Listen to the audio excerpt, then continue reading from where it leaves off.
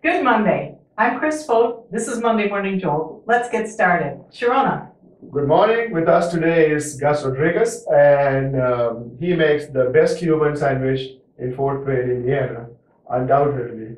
I can attest to that. Yeah, I can too. I'm the only Cuban restaurant. No, but other restaurants have Cuban sandwiches. You are the only Cuban person who makes the Cuban sandwich. Yeah, that's Right? correct. Yes. Right. Well, my wife and I. Uh-huh. Sometimes your son, right? Yeah, and my son too. Yes. Okay. This is a family business. So, tell us a little bit about like what do you do? I mean, what kind of food do you have there at the Cuban restaurant? Well, yeah, that's interesting because if you go to Facebook, for example, you cannot find a restaurant on the Cuban sandwiches, on the Cuban cuisine. Mhm. The general idea is to make more food since we grow. I mean, we need probably some different equipment. Mhm.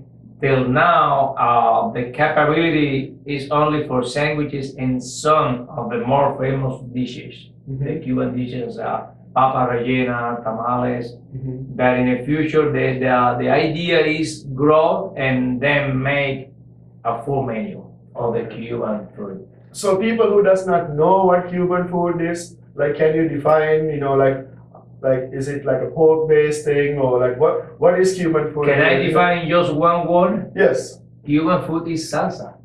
Oh. That's what it is. Because everybody like to dance salsa. Yeah. Cuban music is salsa. Mhm. And that's true. You know, the salsa has a very written, right? It's a music with written. Cuban food has a long history, but I think that's what is great is because it's the mixing between our fathers from Spain and a lot of Africans that apport a lot of flavor in our food. That's what make the Cuban food very famous. And that wonderful special bread. There's a special bread. Well, the bread is exactly amazing. the bread that our father from Spain Yeah. did. You know, it's a copy from Spain. I wanted to have the kind of oven that they had. When I grew up in the bread factory, my father had one, and it's all brick. You know, the oven is Ovens, different, yeah. and it's made with leña. With when you burn is sticks, right? Right. It's not diesel or electricity. It's wood. Yeah. Wood. Yeah, it's different. Wood-fired cooking oven. Exactly. Yes. So you duplicated that for your sandwiches here as well. Exactly. Yes. That's where we try to do our best, of course.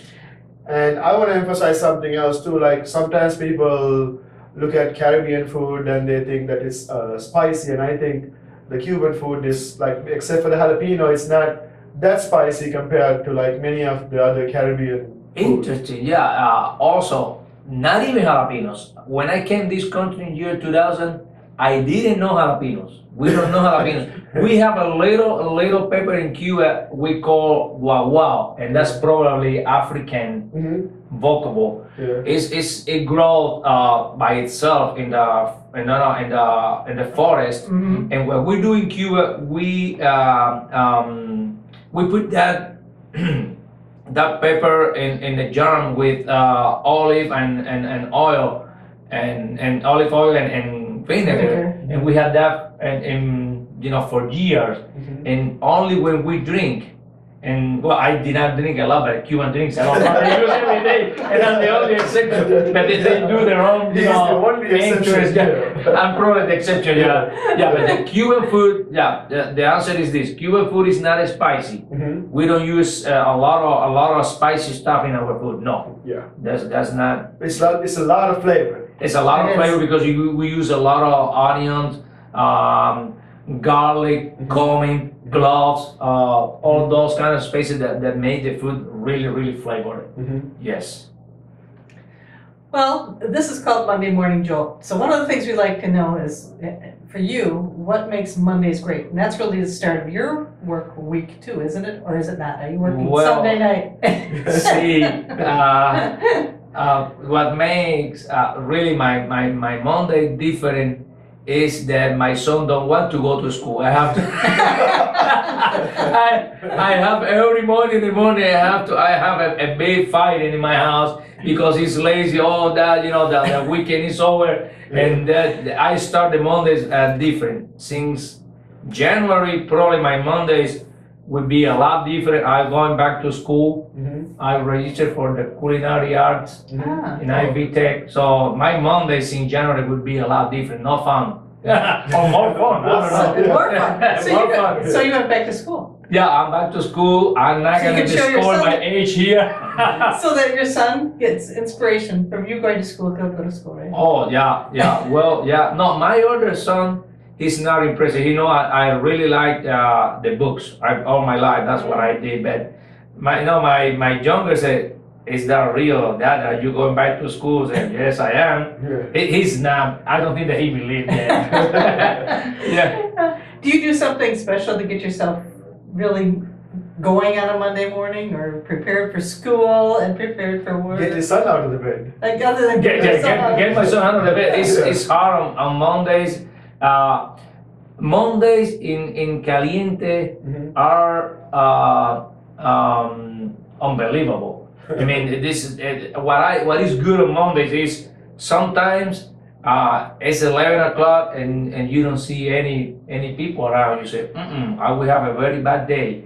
And 5 minutes later, all tables are full. Yeah. So Mondays are unpredictable, really, and it is good because 6 months ago I was not prepared for Mondays. Now I know that I had to have more food probably than any other day because Mondays are, for me, it's different.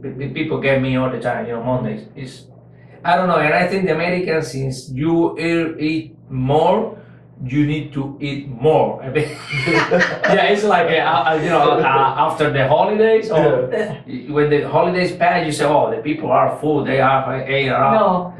No, they don't. They're full of it's never enough. It is never enough. Yeah, yeah. So Mondays are Mondays. I think that there are 2 days very significant in the week: Mondays and Fridays. I don't know, but they are different. Yeah, that's true. Well, you also picked a good city because did you see that recently the Center for Disease Control said that we were the city that was number 2 in clogged arteries. So we like to eat a lot. No, but when you eat Cuban food, you lose That's weight. not. Well, see, 3 years eating sandwiches That's every day. right. I'm not. He's doing well. Exactly.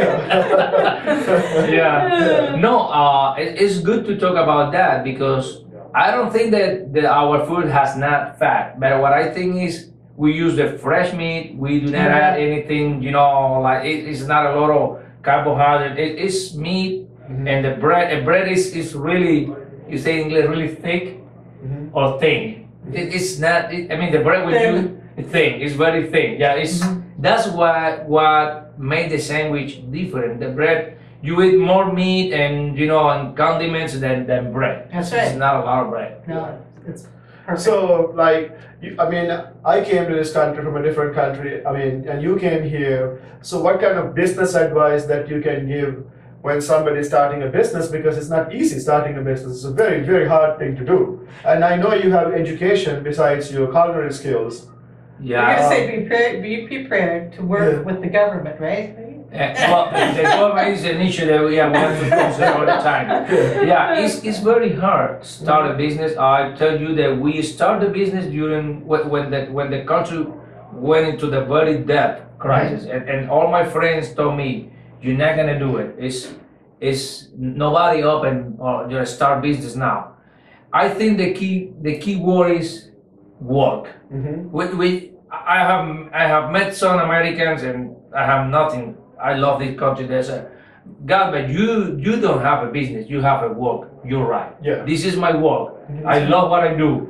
And some people think the business is only start a business 3 days later. You hire people, they work for you, and you make a fortune. Wrong. That's wrong.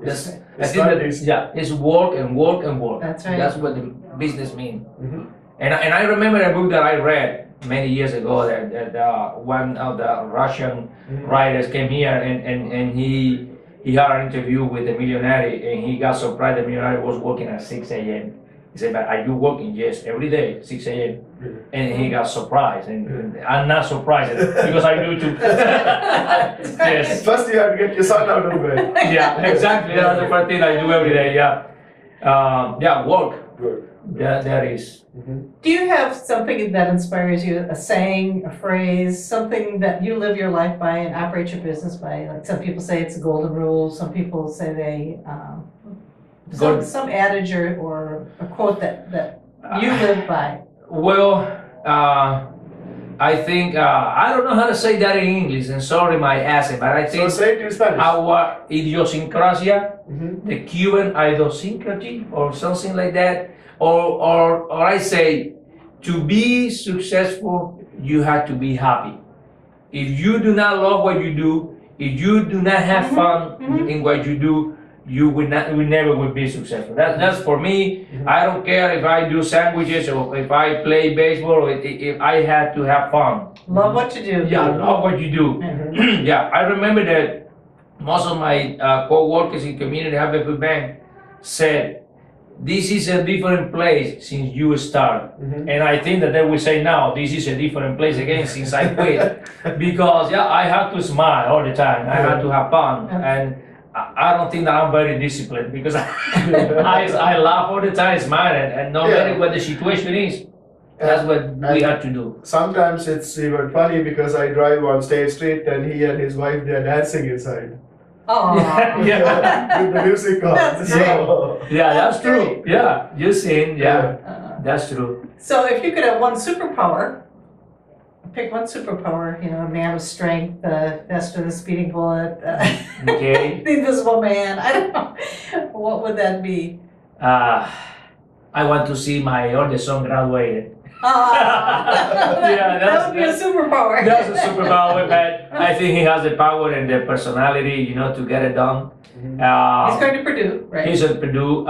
He wants to be a doctor. I don't like that. Really? Field. I hate the medicine. Sorry, the doctor that's watching this. The odor and the hospital, you know, made me really down. But yeah, I want in Cuba. I think like here, the generation through generation, all we want for our children is started, you know, get more knowledge and be better human. Improve. Yeah, improve. Always improving. Always improving. Yeah, that's for me. I do not expect a lot. I just caliente. If I can get graduated, my plans are different.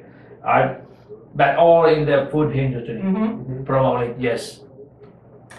Okay, and tell us about something about you. Now, he told me you dance when you're alone in there, so that's not something that would surprise me anymore. But tell us something about you that would surprise. And a very bad dancer. And you are from Cuba. That's like a very I'm bad. a special Cuban. I told you, I'm a very bad dancer. I do not smoke. I do not drink a lot of rum and beer. So all of that would surprise I don't like the baseball. You know, I hate the baseball. But yeah, I dance. My wife is an excellent dancer, and she said that I'm an horrible student. I know that, but when I listen the music CD, I have, I think, written in my veins. I have inherited from the Africans that ability to feel the music. I feel the music when I listen to drum or something. I'm like one of those. People that I get sick. I have to dance. It doesn't matter. I move my legs, you know, and that's what I do when he crosses around Caliente. You see, oh God, it's horrible. He looks bad through the windows, but it doesn't matter. I like it. That's good. Yeah. So, how do people get hold of you? I mean, where is the restaurant and what's the web address? Tell us like the phone number and that sort of stuff. Well, Caliente, I have tried to put my restaurant in the social media, you know, like Facebook. Yeah, text 90210 World Caliente, and they can get the first day something for free, and then they will receive the message about what is in the special. We have a very nice website, www.calientecuban.com.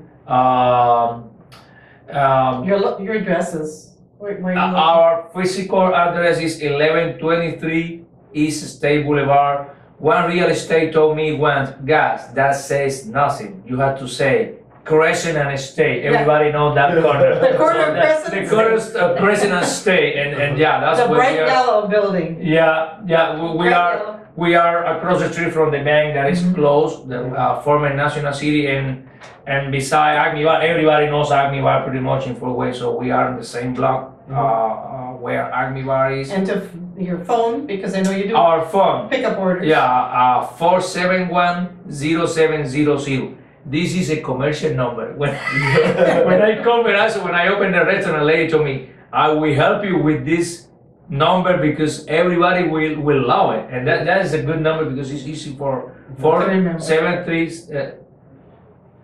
What was it? Oh, let me think in English. I don't know. 471-0700. 471-0700. Good. And now I put it in a restaurant in the front.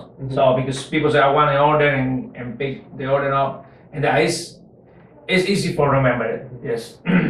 So we would like to thank Gus for coming in and joining us Thank today. you very much. And we'd like to thank the audience for listening in.